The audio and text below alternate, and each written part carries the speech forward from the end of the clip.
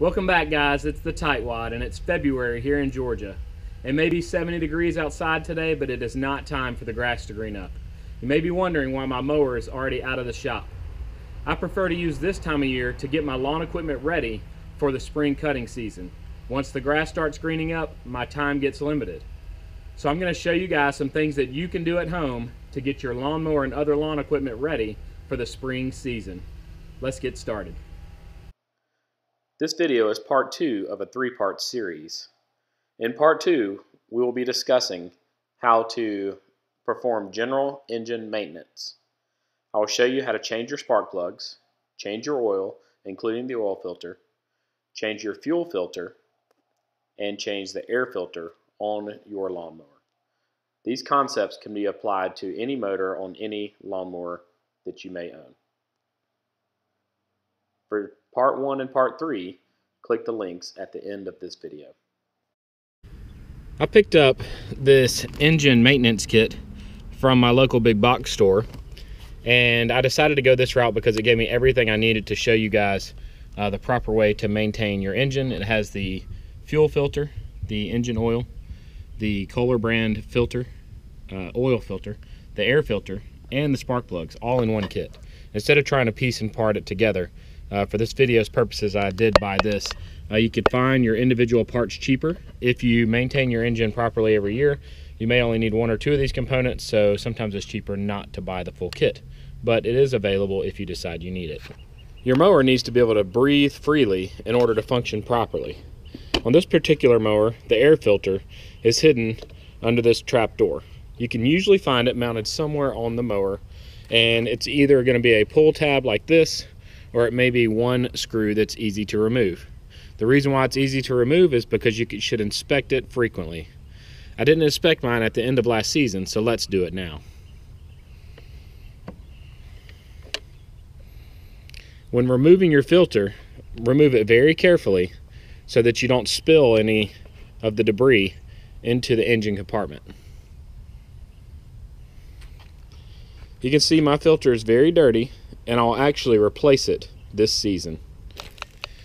This particular mower has a pre-filter, which is made of foam, and then the true filter is a paper filter protected by an aluminum screen. You can clean the pre-filter using soapy water. Use a good detergent like Dawn dish detergent, Dawn dish soap. Clean it, wring it out, and let it completely air dry. You should use motor oil, the same type that you use for your mower, to grease it back up and put it back on your paper filter. Your paper filter can simply be knocked off on the ground like this to remove any debris or dirt that's been built up, but don't use any pressurized air compressors or anything like that to clean it out because it will damage the air filter. Also, don't get it wet. It's not supposed to get wet, or you're not supposed to use any kind of detergents. So after the first year, maybe 2 years, you can replace it with a new one. Even though this is a brand new filter with a pre-cleaner on it, the pre-cleaner has not been oiled. So I need to make sure I remove this and lubricate my new pre-cleaner with my engine oil. I'll do that, wring it out, replace it over the air filter, and put it back in the mower before I start the engine. Never run your engine without the air filter properly in place. The next thing we need to do is change the oil. I can see my dipstick here, but I haven't changed the oil in the last season and a half. I bought this midway through a season, so I'm going to show you that my particular model has a hose that comes down from the engine itself and down under the mower right here. So all I have to do is remove the nut on the end of this and drain it into a oil safe container. This is a kid's play bucket. The oil is warm but not hot, so I'll dump it into here first, and then I will transfer it to my oil pan. The reason why I do that is because my oil pan sits so low to the ground, it sometimes splatters and makes a mess. Another thing some people recommend is if your hose is not long enough, insert joke here, you can cut, I used a creamer bottle and cut off a spout for it that'll stick up far enough that you can remove the nut. Then you can lower it over it and guide it into the container of choice. So let's get started. Since my hose is long enough to reach over the top of my pan, I'm not going to use the plastic bottle technique. Plus, I want to have a better angle for my camera. I'm going to use 2 pairs of vice grips to remove the nut on my oil drain hose. Once you get it loose enough with your channel locks, you can simply use your hand to loosen it, and be prepared because the oil is going to start draining out immediately. Make sure that you catch your drain plug. While that's draining, I'll show you something else I do. I like to use a pad that I got from the hospital. Actually, I have some nurse friends, and they are for human fluids that they use primarily in the pediatric, or not pediatric, but the labor and delivery services, and they do a great job of catching any excess oil. I will let this drain while I work on some other things on the mower. So I'll let this drain until there's nothing coming out anymore, and then I'll show you the rest of the processes. It's been about 5 minutes. And you can see a little bit of oil is still dripping out, but I have my cover down, so I'm not worried about it. I'm gonna remove my bucket of oil, and now I can replace the plug back into the drain hose. Remember, it's standard thread, so righty-tighty, lefty-loosey. I'm gonna finger tighten it first, and then I'll take my channel locks and make sure it's good and snug so that we don't have any oil leaks when we start refilling our mower with oil. Once the engine oil has been drained from the mower, we need to replace the oil filter, which is right here. I really don't like the location of the oil filter on these mowers because it is side mounted, which makes it difficult to empty it without making a huge mess. It's also difficult to replace because the new filter recommendation is to fill the filter with oil and lubricate the ring before screwing it back on. As you can tell in this case, if I fill the filter with oil to let it soak in as it recommends, and then tilt it sideways to install it, the oil is going to spill all over the place. Ideally, you have a fuel filter wrench which looks like this, or a strap wrench, which works well as also. With this one, I simply put it on a ratchet socket set, and when I pull down, you'll see it starts to move. I don't want to loosen it too much because I'm going to show you a trick that I use to prevent too much oil spillage on these side mounted filters. The camera's at a very awkward angle right now, but I'm going to do my best to show you my technique. First, I loosen the oil filter to get it loose enough that I can get in there with my hand. I'm going to remove the filter wrench, and I'm going to use a Ziploc bag. I'm going to slide the Ziploc bag over the filter and all the way up as close as I can under the cavity and pull it tight. Now, as I remove the filter, hopefully the bag catches more oil than spills. So it's a little awkward unspilling the filter, but it's definitely worth in the long run. See that oil is already beginning to fill the bag.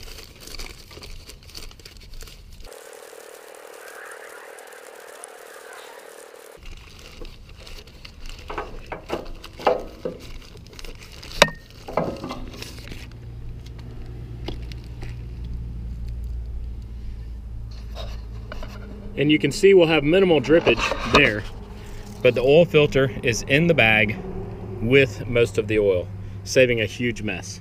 Now I'm just going to place a rag under here to catch the remaining oil that's dripping out while I prep the new filter. I have my new oil filter here, and I'm going to place it on my rag here so that I can easily fill it up with oil. And you'll want to pay close attention to what I do here. I fill it up as the recommendations stay to the bottom of the threads, and I smooth an oil coating onto the filter ring here, and I'm going to let it sit there and soak into the oil filter for a little while. It wants me to leave the oil filter full of oil, but since it's a side mounted oil filter, that causes a problem. The main reason why you put oil into these filters before you start screwing them back on is so that you can let the paper filter that's inside here soak in oil. It makes the engine work less hard to do it after the process has been completed. While I'm waiting on this, I'm going to wet my pre-filter with oil and massage it in. Just put some of the same motor oil on it. I'm massaging it in there, making sure I've got it fully covered. Then I'm going to wring it out over my oil filter so any excess drips down in there. This is ready to go back over our paper filter now and be reinstalled in the mower. So I'm going to set it to the side for now because we're dealing with the messy part. Now that it's had time to soak in there, I'm going to take the oil and pour it back into the bottle, the excess oil, so that when I go to screw this oil filter onto the mower, I have less mess. Now the new filter has been finger tightened in place, and I'll use my ratchet to tighten it down, not overly tight but snug, onto the mower. With the new oil filter in place and ensuring that your drain plug has been replaced, it's time to add oil. You add oil in through the dipstick compartment. So you can remove your dipstick, put a funnel in, and pour in your oil. I'll start adding oil to the mower, and I will put 1.5 quarts and then check the dipstick to see how much more needs to be added. After the first 1.5 quarts, I noticed that the dipstick was on the low area of the fill stick, so I'm going to go ahead and add the remainder of the 2nd quart and check again. With my pre-filter properly oiled, I'm going to slide it back on the paper filter, the new paper filter. I'm going to open my compartment here and place it back in place. There's only one way these can go, that's why they're shaped like they are. But make sure it's properly seated when you get it in there. The next thing that came in our kits are spark plugs. This particular mower is a twin engine mower, so it has a spark plug on this side and another spark plug on this side. We'll remove those and check them and see if I need to replace the spark plugs. Spark plugs have a protective cover on the outside of them. It's also how the electrical current gets transferred to the spark plug, but it just pulls right off. Now you need a deep socket that'll fit the spark plug and go all the way down in there and remove it from the engine compartment. I have my socket in place. Put my ratchet on it and adjust it, and these are standard threads, so righty tighty, lefty loosey. Go back on there a little bit more. Unscrew it the rest of the way, and you'll see that it's very corroded on the end. It is still working fine, so I could leave it, but since I have the other ones now, I'll go ahead and put them on instead.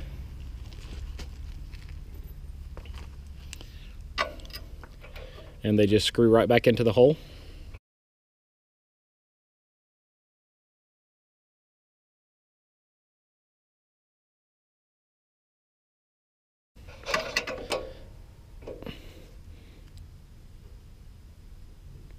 All right.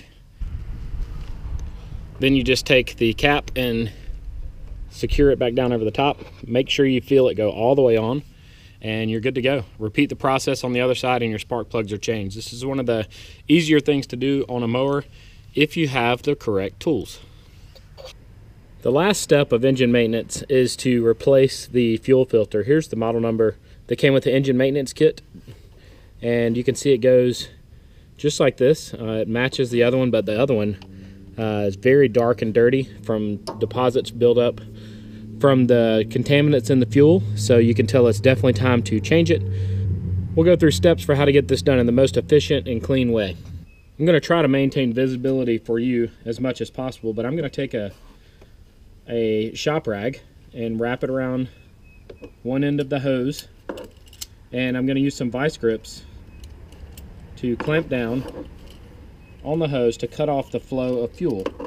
That'll make it a little less messy, and the purpose of the rag is so that I don't crimp the hoses and cause any damage. But I got that one clamped off, and then I have another rag for the other side, and I'm going to leave the excess of the rag hanging down on this side to catch any fuel that spills once the hoses have been removed from the filter. So both hoses are clamped now, and you can see that I have two little clips, one on each side. So I'll remove the clips they're just pinch clips, so I use my needle nose pliers. Just squeeze them together and work the clamp, squeeze them together and work the clamp back away from the filter.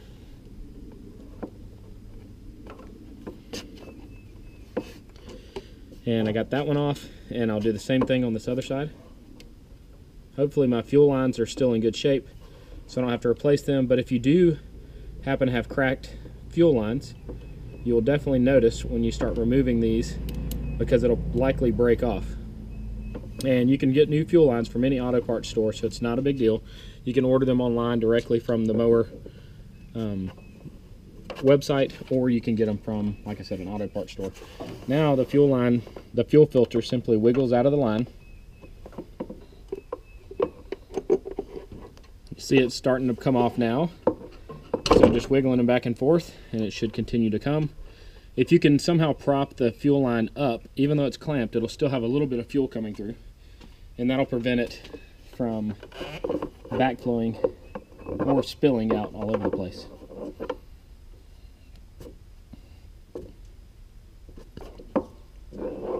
And your fuel filter itself will have fuel in it as well, so go ahead and remove it and put it somewhere away from flammable material. And you can look at mine and see that there are contaminants all throughout it, so it definitely was time to change. So we'll get the new one installed. You need to remember the orientation of the fuel filter. So now I'll replace the fuel filter, and the narrower end went this way, so it should snap right in, and the flat end went on the end going towards the motor. So now that I have that back in place, I can take my pliers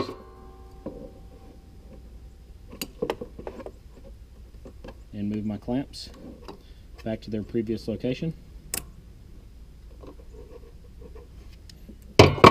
Unclamp the vice grips. Use my rags to clean off any spilled fuel to prevent any kind of fire. Since this is close to the battery, sometimes you'll have some sparking, and you definitely don't want it to spark. And the new fuel filter is in place, and I need to loop my fuel line back in here to keep it off the muffler, and we are good to go. The last step after performing engine maintenance is to make sure that the mower starts first of all, and then check for leaks. You need to run your mower for about 5 minutes to allow the oil to get into all compartments of the motor. To fill up that fuel filter, remember we emptied some of it out so we could screw it on without mess, but also so it can permeate throughout the whole system. So I'm going to crank it up and check for my leaks.